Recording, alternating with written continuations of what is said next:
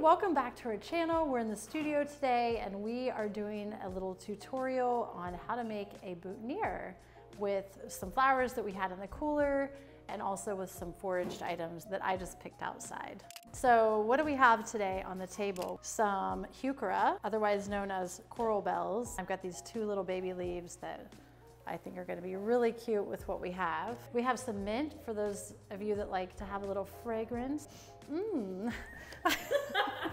So then I picked some vinca from the side garden. I kind of prefer this piece because it's a little stiffer and the variegation I think is a little nicer. We also have some butterfly ranunculus and these gorgeous little brown lysianthus. So I kind of just wanted to have a variety to choose from. We're definitely not going to use all of these, but we're going to mix and match and see what actually looks the best. I also snipped off a piece of Japanese lilac, which I love and is also very fragrant. And of course, you can't go wrong with lavender. We may not use the flower, but I love using the foliage.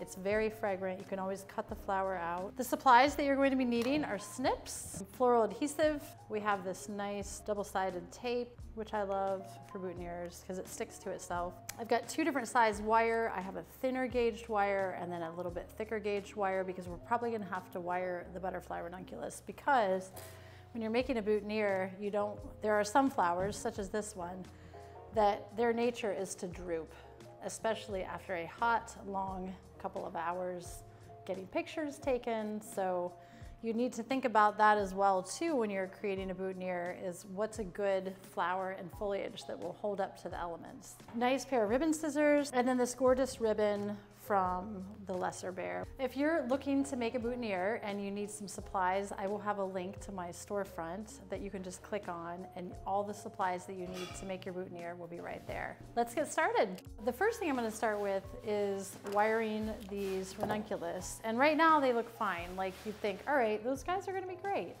But it's hard to tell what the day will bring. So I'm going to use my thicker gauged wire, cut it in half, do a little loop-de-doo. I'm just sticking that in there.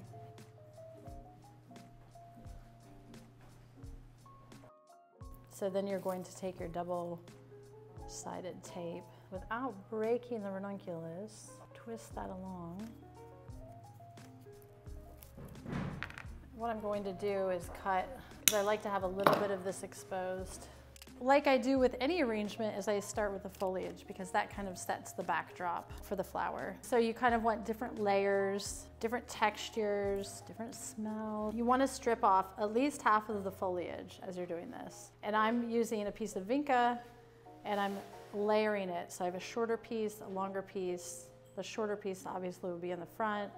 And then I'm putting that little piece of mint kind of in the back like this. I think I might add just a couple sprigs of the lavender just because it smells good. I really think that thinking about fragrance when you're designing for a wedding is very important because people's sensory experience and their ability to return to a memory via smell is very strong. Doing a lot of layering. I'm gonna add a couple pieces of this coral bells.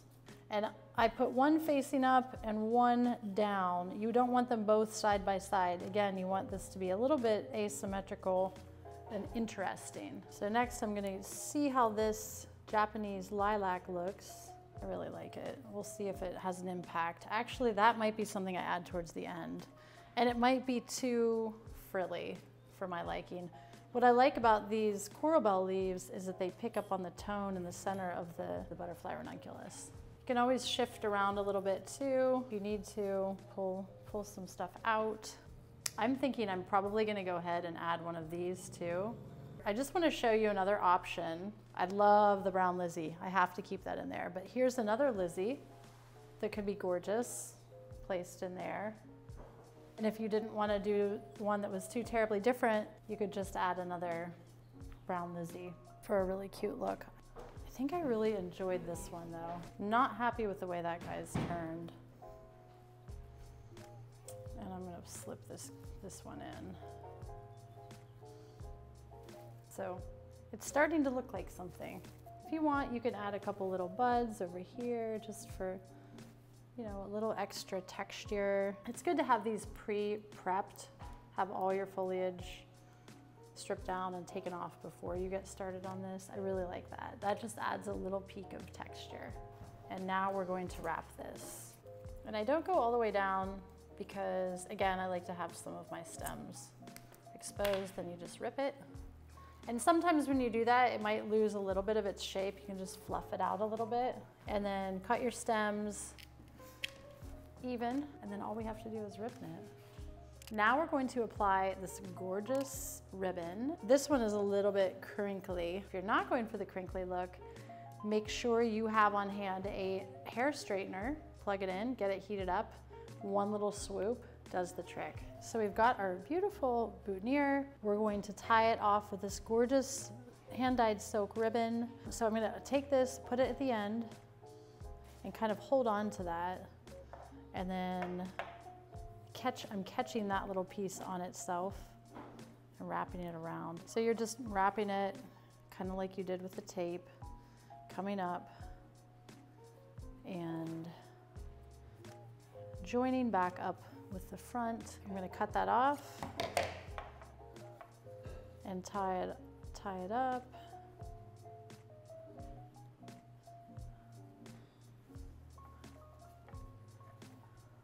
And I like to do a double knot.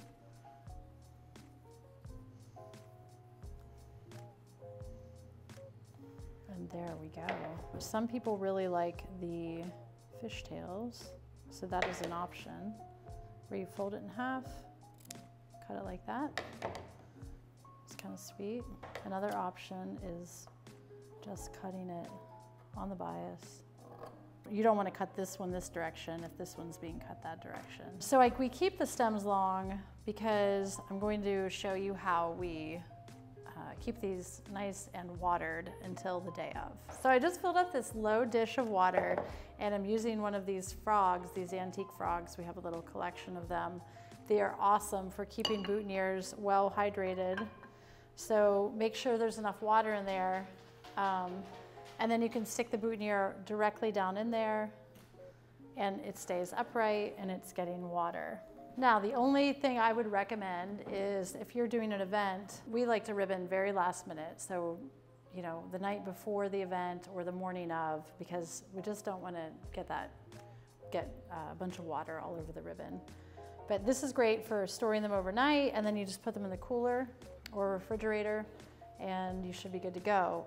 Something else that these really like too, actually, would be, there's a product called Crowning Glory or Finishing Touch, and we just spray a little bit of that on here and it helps preserve and keep everything well hydrated. We always send off our boutonnieres with 2 pins and I just stick them in the side. Stick it right in the side. 2 because you just never know. You might need an extra one. So 2 pins on the side. We package it with some tissue paper that coordinates with the boutonnière and put it into a cute little box and label it, and that's how we deliver our boutonnieres.